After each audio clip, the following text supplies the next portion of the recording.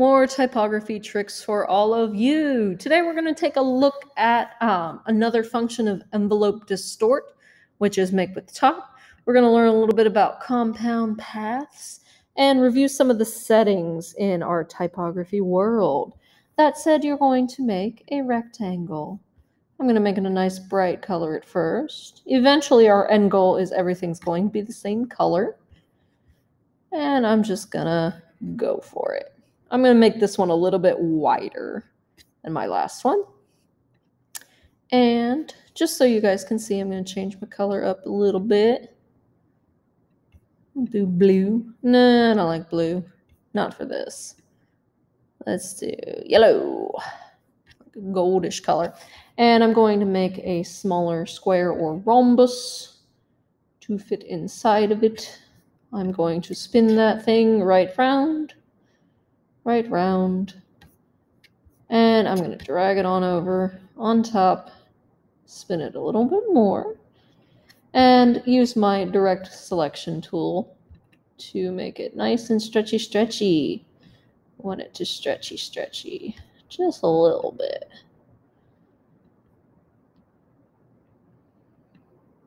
Cool, into it. So what I'm going to do now to get this kind of floating shape in the middle and to get my two top pieces, I'm going to select my rhombus or parallelogram or whatever it is. I teach art, not math. I'm going to go up to Object, Path, and Offset Path. This has so many different functions, especially in the graphic design world. If you're creating logos, if you want things to have nice borders, I love this function. So I'm going to hit Offset Path. If it is a positive number, it's going to go outside of your path. If it's a negative number, it's going to go inside. So I'm going to switch that and click on and off of preview. And I've got a nice gap here between the two. So I'm going to go ahead and hit OK. I'm going to click off of that. I'm going to select my red box and the original shape and pull up my Pathfinder again. Window, Pathfinder. And I'm going to minus front. Watch what happens. Isn't that cool? Now we've got a perfect cutout where my diamond is now floating in the middle of my square.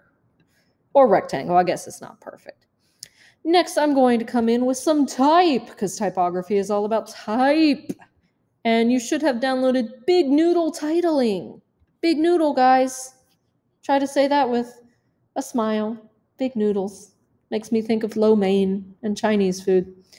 Just for the sake of seeing stuff, I'm going to go ahead and make this black, and I'm going to type typography in all caps. I'm going to make it bigger. Whoop! Like so. And just a quick review, I'm not super thrilled about how far apart those letters are. So what I can do is I can adjust the kerning. The kerning is the space. No, I'm a liar. The kerning is the space between two individual letters. So if I had an apostrophe S or something like that, I could go back and do that. I'm going to adjust the tracking. And the tracking is over here. It's got your two letters plus a large arrow. And I'm just going to bump that down a little bit. See how those are jumping closer together? And I feel a little bit better about that. So once I'm happy with that, I'm going to turn it into an object. Command-Shift-O for object. Command-G to group them.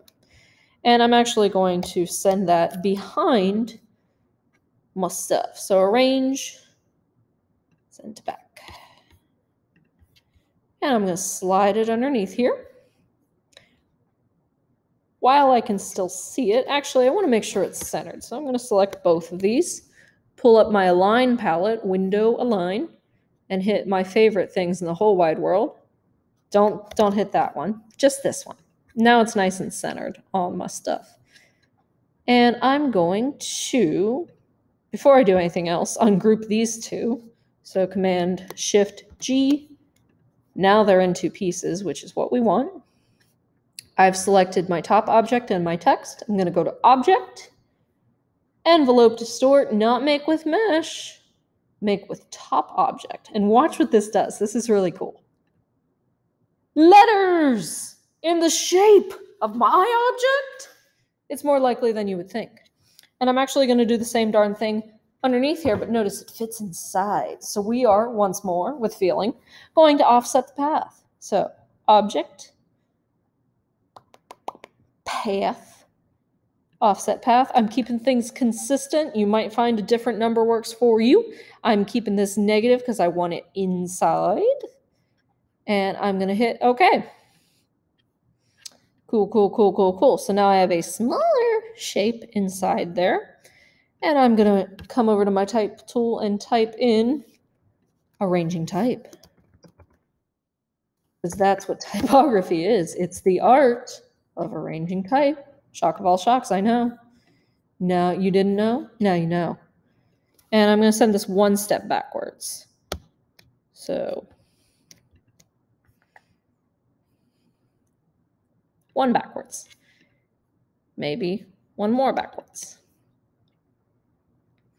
Don't want to send it too far back.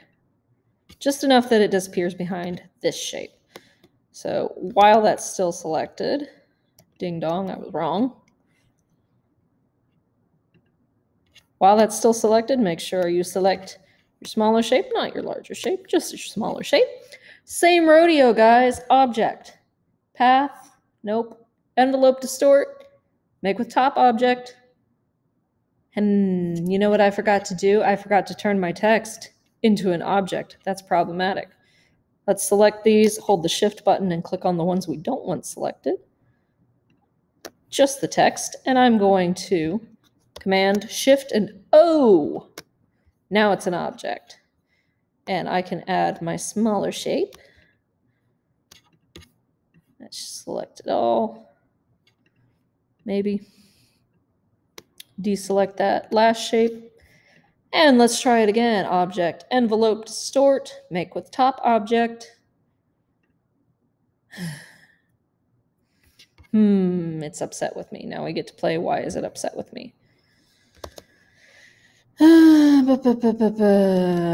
Maybe this needs to go all the way to the back. Yep, that needs to go all the way to the back, guys. Fun fact, send it all the way to the back.